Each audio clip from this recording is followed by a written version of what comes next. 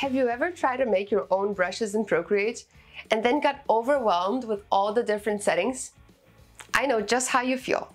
I used Procreate for a long time before I actually started creating my own brushes, just because there were too many options that I didn't want to deal with. And as someone who has crossed that bridge, let me tell you, it's totally worth it and slightly addictive too. It's not only fun, but it's also a great way to streamline your process while taking your artwork to the next level. Creating your own brushes will allow you to save time by not having to redraw your most used elements over and over again. Can help develop your style and make your artwork more recognizable. In this class, you'll learn all about the Brush Studio.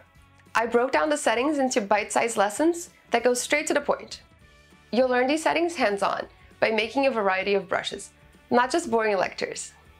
We'll start simple and build up with each lesson, so I promise you it's not as scary as it seems. And once you understand these settings, you'll be able to create any brush you like.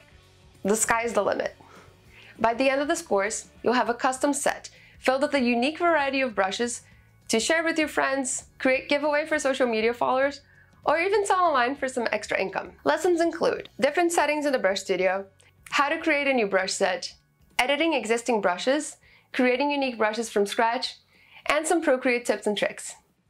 Some of the brushes we'll create in this course include chain brushes, stamp, color changing, pattern and texture, dual brushes, and more. Our project will be to create a custom brush set. It can include a mix with different types of brushes or variations on the same type. And if you want to get really creative, you can share an illustration using the brushes you made. So make sure to share your project in the class gallery.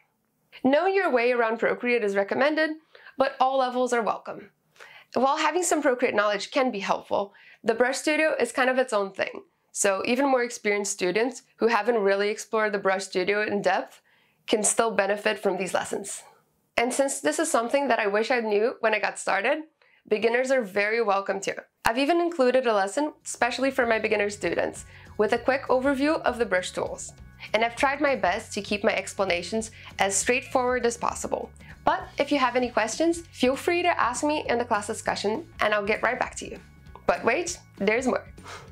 I've included some nice freebies for my students. Go to the class resources to download a free butterfly stamp brush set. You can also download it from my website. As an added bonus, you'll gain access to a private folder with a growing resources library.